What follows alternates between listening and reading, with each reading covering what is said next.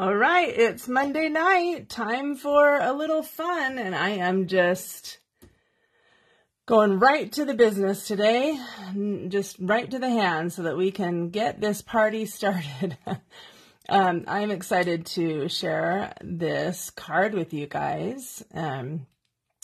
Just reloading my computer to make sure that I'm live and that it's looking good and all that stuff. So here we go. Maybe I'll even see a comment or two, you know, might be a miracle, but I mean, stranger things have happened. So anyway, hello and thanks for being here, and leave a comment. Tell me where you're from or what you're doing or what you were doing right now that you took a break from to join in with this.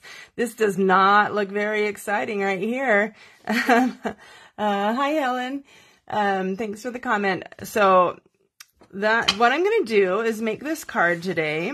And last week, if you watched my last week video, I talked about a retreat that I had done the weekend before. And at that retreat, I taught a class, and it was a potions class. And so this is another card from that class. And this one I called, if you saw the description, it said underwater potions. I don't know. You know what? I just think of whatever comes to mind in the moment, and that's what I write. So, you know, it is what it is. And so here are a few things that I'm going to be using for underwater potions today. Oh, you know what? I realize my lighting isn't so great. Hold on one second. I've got my other light right here, but I just forgot to grab it. So let's turn on the lights in this place. Hopefully that helps a little bit. Oh, it looks much better. Okay. So for potions today, because I think I told you it was a Harry Potter theme. And so I was in heaven. I was so excited that I got to teach a potions class. So what I'm going to be doing now are a few different things. And somewhere between teaching that class and now, I have lost my pretty peacock re-inker. And I really need that today. So, oh well, moving on.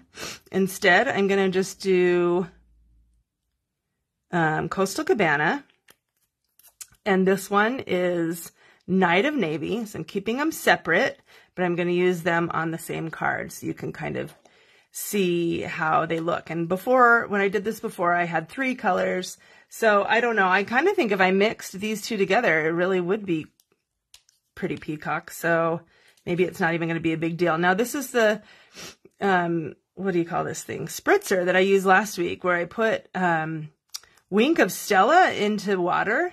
And there might have been a little alcohol too in the Wink of Stella. I don't know. But anyway, it's still mixing together pretty nicely. And so I'm going to use this by first just spritzing this piece of watercolor paper and just kind of drenching it, making sure it's completely covered with water. And so there's some sparkle there too, which you may or may not be able to see. But that's okay. And let's see. Now, oh yeah, you can see that really well, the shine from the light. That's great. Okay, now I forgot to check on my, oh, there we go. This is a good one. My water painter to make sure that it had good water in it, but it does, so we're good. So now I'm going to just use this and drop a little bit on each of these colors just to water them down a bit. And now I'm going to cover this with color, but just kind of randomly a little bit so that so that they blend together, but they're also like separate, if that makes sense. Ooh, that looks so cool. Okay, now I'm not even going to really worry about my brush. I'm just going to get it and kind of fill in all the other places. So these 2 colors are clearly all running together. And this is where a 3rd color comes in nice, because you can like kind of spread it all out. I wonder, what do I have right here? I have Azure Afternoon. Maybe I'll try a little bit of that too. But the reality is these colors kind of all need to blend together, so I've got to add a lot more. There's a little bit, a little lighter blue. That's good. Oh, and those are running together now. That's okay. This, I mean, you really can't do this technique wrong. I mean, the only way you could do it wrong was if you had like one color, like even a little bit of white sometimes looks cool, because it looks like, so this is going to be under the sea, and a little bit of light looks like maybe some light coming down from the surface, something like that. Okay. Wow, that's kind of amazing. So I'm going to stop there. My water painter is completely drenched with Night of Navy, and that's okay. I'll rinse it out later. So slide those over. Now, what I'm going to do is take my magic ingredient, which is this salt. And this is the salt shaker that I already have on my desk that I used to eat my lunch. And I'm just going to throw it over this. Oh, I missed. That's because it was my left hand. Oh, I kind of got it a little bit. So, oh, too funny. Too funny, the crazy things that happen on live video. Okay, so that salt actually ended up really even. Usually I kind of like it more in one area. Actually, there's quite a bit right there, so it'll be cool. And the salt reacts to, the water reacts to the salt and kind of moves it around a little bit. So I'm going to move this to the side now, and this actually needs to dry. So I'll leave it there for a minute, and then after it dries, I may even use the heat tool a little bit to dry it a little bit more. Meanwhile, I have this amazing anchor from the, I forget the name of it. What's that stamp set? Something by the sea, or sea something, or Beyond Beauty of the Deep. And this is cut out with the more Dazzle paper. So any paper would work for this. I even did this with watercolor paper where I cut it out first, then I stamped on it, then I spritzed it. But what I'm going to do on this one, but it just looks really different with the Dazzle paper. So this is a re-inker leftover, or spritzer leftover from my class that I taught. It was filled with alcohol and then Pretty Peacock dropped in there. So it should still be as vibrant. See, look, that I missed on that one, and you can see the color is really good. I'm just going to cover this up really well. So we're going to have a beautiful Pretty Peacock. Actually, I think it comes out maybe more Coastal Cabana because of the way the little sparkly part plays. So that's that. And then finally, for the third and final potion, kind of put all that salt on the ground. I have to sweep up later. Okay, Calypso Coral. And just a blending brush. This is from the same die set, the coral, piece of coral cut out. And I'm just going to try to just mostly make the ends really dark, but then just kind of color it all over so that it doesn't look white anymore. Whoop. Coral, I don't know, it bends apparently.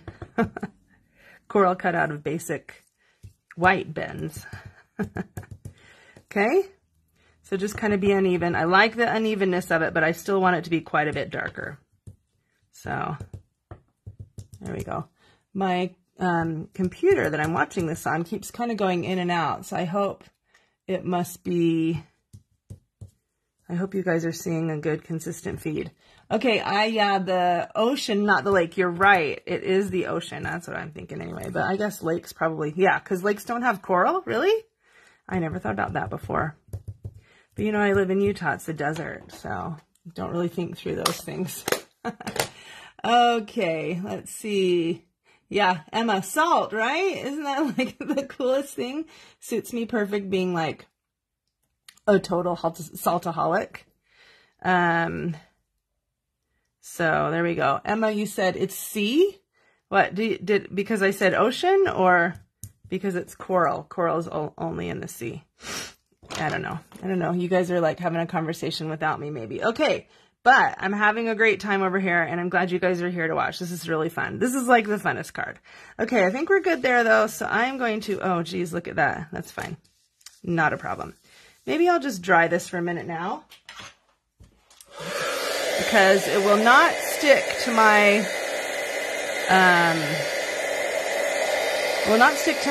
note card until it's dry. So maybe I should even turn it over and dry it, make sure the back is dry. Oh, the back doesn't look too bad. When I was practicing this, I did it, and the piece of watercolor paper was so soaked through that it was like falling apart. So I've been a little better trying to make it not so wet. Okay. I think this is pretty good. Okay, this feels pretty, it's not 100% dry, but it's pretty good. I think we can go with it. This looks really cool. Okay, so next step, I'm going to just brush the salt off. And this is interesting because if you do this yourself and you do white, you spritz with white, or excuse me, with water that doesn't have Wink of Stella in it, the salt leaves a little bit of a sparkle. But because I used a sparkle spritz, the sparkle's insane. Like, there's so much sparkle. Let me see if I can get that to show up for you guys. I don't know. It's not looking sparkly on the screen, I don't think, but I'll try to get some in a picture and send it. Might just not be possible, but how cool that it has like all of this like graininess there. That just, I didn't even plan for that. That's the salt, but that's exactly the salt. Looks a little different each time. And it's just such a cool technique. I took an art class once a few years ago with my sisters, and an adult art class, and we learned to do that, and it was just so cool. I don't know why I haven't used it more often on cards. Okay, so I'm going to stick that down there, but actually I might wait on that because it's not quite dry. So I might wait till after. It's just going on a plain note card, so that's not exciting. Okay, we're going to then, I'm going to put this piece right down there. I wonder if this is, I think it's dry enough.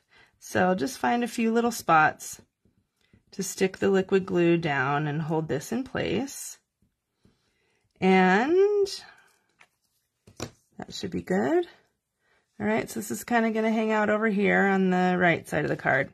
You know, that Azure Afternoon really looks cool. I really like that a lot. It looks, because on the other one, the finished one I have to show you, it looks quite different. It looks a lot more dingy. And so I'm loving the way this one looks. Okay, I've lost a piece of cardstock. Where is it? There it is. Found it in my packet. Let me dig that out. So this piece of cardstock is simply a crumb cake. And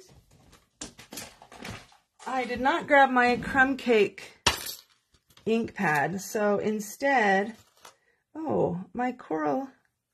Oh, there is no coral stamp. What stamp did I use for this? I guess it was just this one. Okay. So I've got pecan pie, and I will use that. I really love this color. I used it yesterday for the first time, really. And it is an awesome color. I'm going to be using it a lot more because sometimes, I don't know, crumb cake now, it's an awesome staple, but it seems a little bit dated to me sometimes. I'm ready for a little more like warm brown, you know? So I'll just kind of stamp this along here and just meant to give this a little bit of detail. This is going to be the sand. Maybe you figured this out. Yes, Emma, it was an adult art class. Yes, of course, there were no children in there. I don't know why I told you that. It's just what it was called. Let's see. Oh, you can't see it on screen, the glimmer, yeah. Betty, how did you add the Wink of Stella to the spritzer? Well, that's a great question, which let's see. I have something else to... Oh, I know what it was. It's not part of this. Okay. Yep. I'll show you just a second. So this is my sand. So I'm just going to tear this towards me. You got to tear it towards you so that you get the break of the cardstock right there. And then you can go back if you don't like that being light. You can go back and kind of add a little bit of color to that. Or get it so it's not. There we go.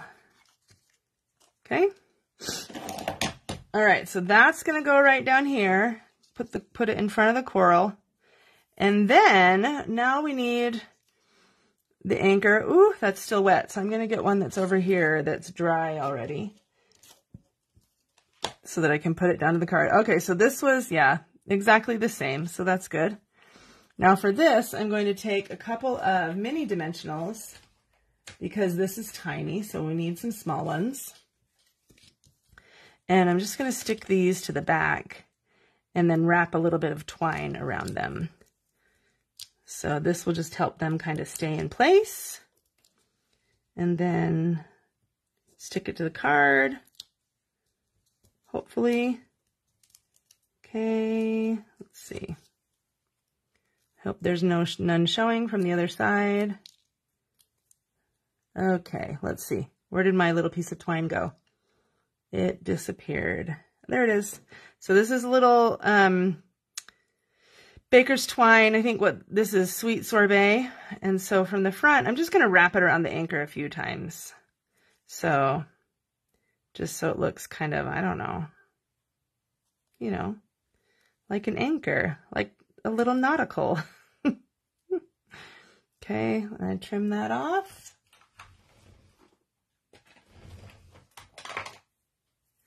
And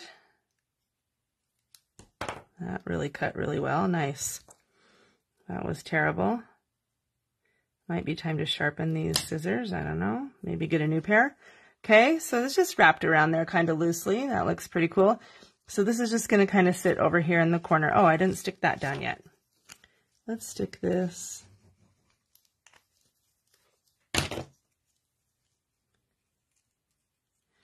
And then, all right, everything is going well. I might need another dimensional up here. So I think I'm going to just trim a little teeny bit, a long and skinny piece.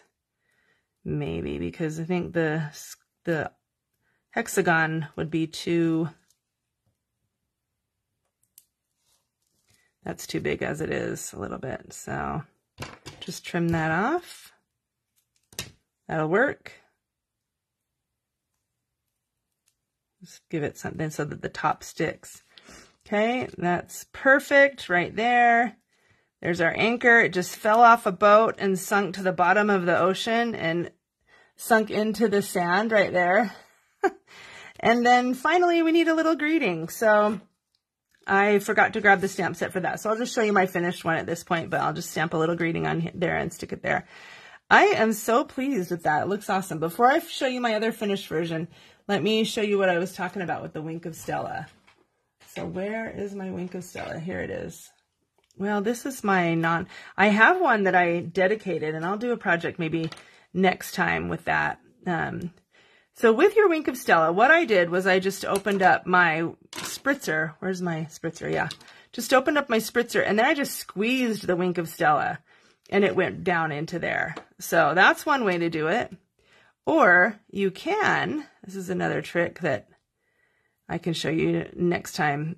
So right there, if you can put like a knife or something, or your snips even, right there between, let's see if this works. Just grab the black part, and there we go, and just pull it up. Then you can bring that out, and then you can put a re-inker in there. But keep in mind, if you put a re-inker, if you drop ink colors in there, this is a dedicated Wink of Stella that will never be any other color. But I did one, a turquoise. What's that turquoise called? That bright one. I did one that was that color, and so I'll use that on the project next time. And so it's amazing. It's a super awesome technique, and I suggest just getting a Wink of Stella for every single color, and then you can have everything in shimmer. And so finished, here's the one we did, and here's the one that I did in the class previously. Ooh, my fingers are so messy. So you can see how they're different. Almost exactly the same, just You Are the Best right there. And my sand is a lot more intense too, because I used pecan pie instead of crumb cake. But you can see, yeah, that this one I pretty much just did Night of Navy and Pretty Peacock. And then right here is where the salt was, and it's shimmery. It looks really cool. But this one is like, I don't know, next level. I think it's the contrast between the two colors, and the bringing in the third color, Azure Afternoon, really made it look cool. So I don't know, some really fun techniques there. Hope you try some of these and let me know how it goes. I mean, you really, like, I think the only thing you need to worry about when you're doing something like this is using colors that are next to each other on the color wheel. Like if you use orange and blue, orange and navy, or purple and yellow, that's when you're going to be in trouble, because those will come together and make brown. And if you use a lot of them, they'll just be a big brown mush. It'll be gross. But if you use pink and red and purple and even into blues, you'd be fine.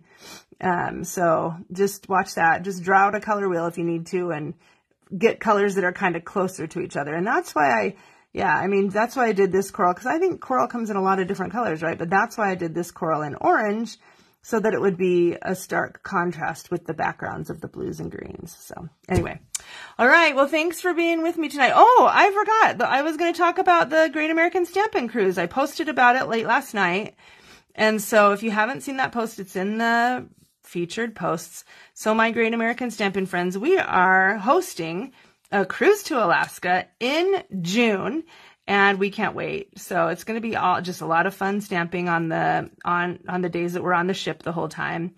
But actually you can go into the room and stamp anytime you want. We'll have lots of classes, lots of prizes, lots of swag, lots of fun, lots of friendship, lots of hanging out, lots of eating at the buffet, you know, all that stuff. So if you have questions about that, send me a message. And I think that's about it. Just a reminder that I'm starting to do these Monday night videos every other week. And then, so next week, I'll have the Great American Stampin' Show. And so I won't do a live video, but then the next week, I'll do the live video, if that makes sense. And Great American Stampin' Show went live on Thursday. So if you haven't seen those yet, go check those out. It's Sparkling Snowflakes. All right, friends. Thanks so much for watching. Hope you're looking forward to Thanksgiving or whatever other amazing thing you have coming up this week. See you soon. Okay. Bye-bye.